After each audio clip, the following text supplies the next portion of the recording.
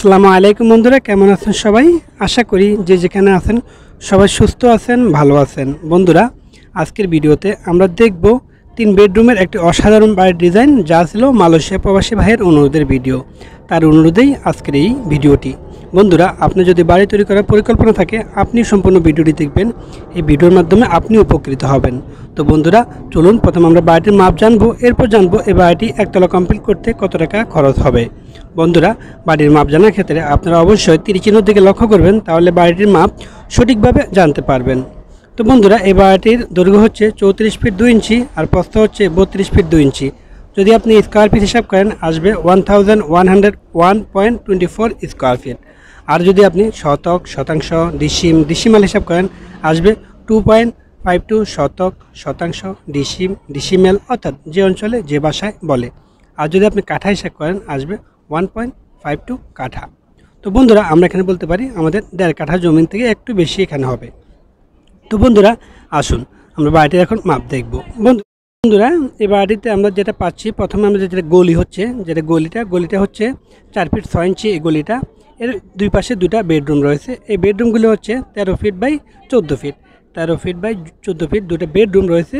দুটো বেডরুমের মাপ সমান। এই দুটার সাথে রয়েছে দুটো balcony, 13 feet by 4 fit 5 inch. 13 feet by 4 fit 5 ইঞ্চি দুটার সাথে দুটা ব্যালকনি রয়েছে, আপনারা দেখতে পারতেছেন। তারপর বন্ধুরা, আমরা পাচ্ছি এর পাশাপাশি আরেকটা বেডরুম। এই বেডরুমটি হচ্ছে 13 ফিট বাই 14 ফিট।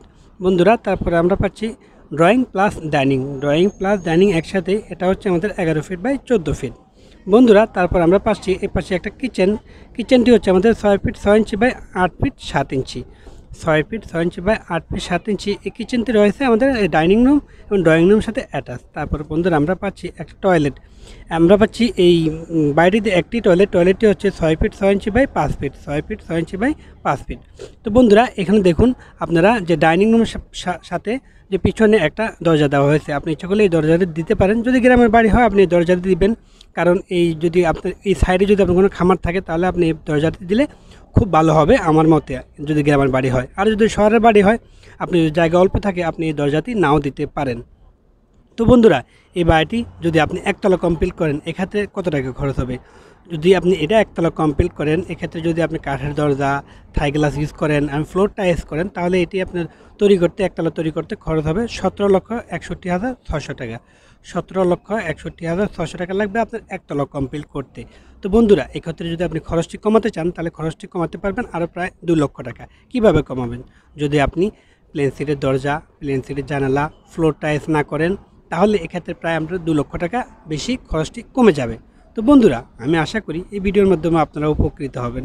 তো যদি উপকৃত হন, আপনার কাছে একটি রিকোয়েস্ট, তা আমার চ্যানেলটি সাবস্ক্রাইব করে সঙ্গে থাকবেন। আর যদি আপনি ফেসবুক থেকে দেখেন, অবশ্যই আমার ফেসবুক পেজে একটি লাইক দিবেন, তাহলে আমার তৈরি করা নতুন ভিডিওগুলি সবার আগে আপনার মোবাইলে পৌঁছে যাবে। তো বন্ধুরা, আবারও আপনাদের সুস্বাস্থ্য কামনা করে আজকে এখানে শেষ করছি। সবাই সুস্থ থাকবেন, ভালো থাকবেন, নিরাপদে থাকবেন। আসসালামু আলাইকুম ওয়া রাহমাতুল্লাহি ওয়া বারাকাতুহু।